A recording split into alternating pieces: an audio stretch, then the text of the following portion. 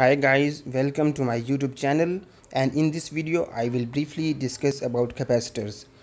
The basic concept of capacitor is a parallel plate capacitor in which we will draw two solid or two metal plates, and we will place these two metal plates in front of each other having some gap, or this gap is known as a distance between these two parallel plate capacitors.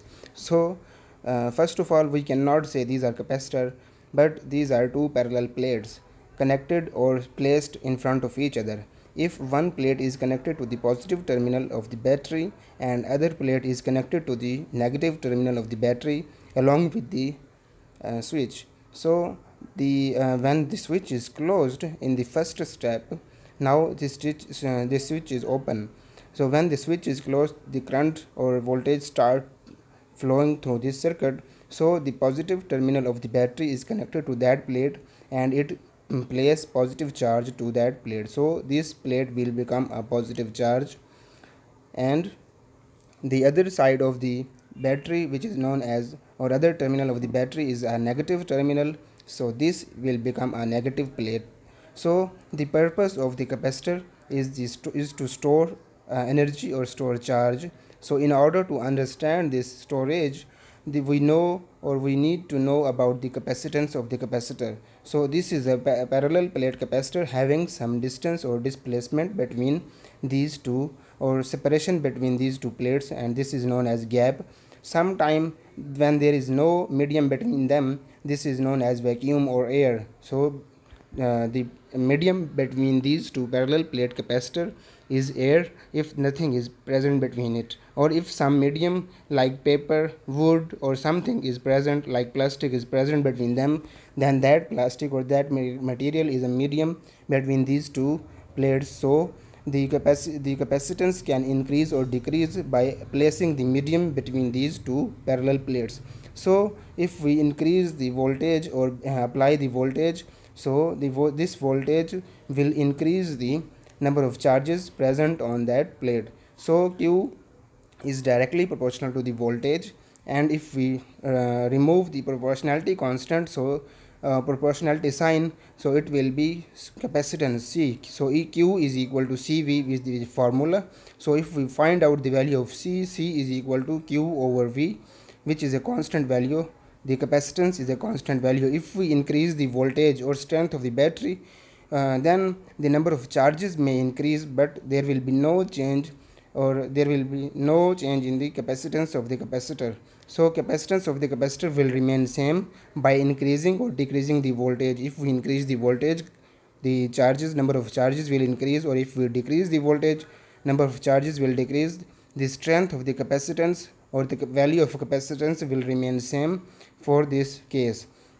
So in order to further understand the formula of the capacitance, what will be the formula of capacitance? So from this formula, the charge has a unit of coulomb and potential has a unit of volt, so it will be coulomb per volt. This is a formula of capacitance. The SI unit for this capacitance is Farad. Coulomb per volt is known as Farad.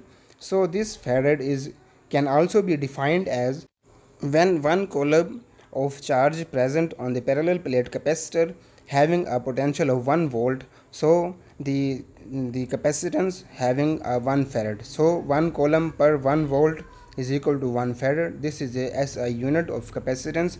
In order to further understand the value of capacitance of parallel plate capacitor when there is no medium between it, so 1 farad is equal to 1 coulomb charge present on these two parallel plate capacitors per volt, or having a potential difference of 1 volt. So this capacitance is for parallel plate capacitor, and the potential will be 1 volt. So it will be the value of 1 farad. This 1 farad is the SI unit of capacitance.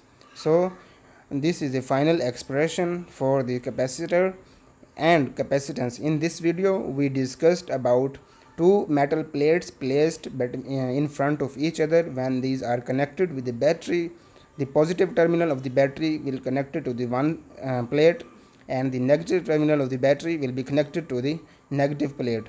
So in this case we can understand that the terminal of the battery can split the charges or can transfer the charge to these two parallel plates. So one is known as positive plate and other is known as negative plate. So between these two plates, if we place any medium, the capacitance may change. So this capacitance may increase or decrease depending upon the material or medium between them. So this capacitance is a medium dependent value, so it has some relation of relative permittivity. So in the next chapter or next lecture we will discuss about the medium or capacitance of parallel plate capacitor with respect to medium and without the medium. So up till now I have finished about the detailed definition or introduction of capacitors, parallel plate capacitors, and the vacuum between these two parallel plate capacitors. Or if you have any question, you can contact me at my email address or this number. If you have any question, you can also write in the comment box. We will see you in the next video. Bye bye.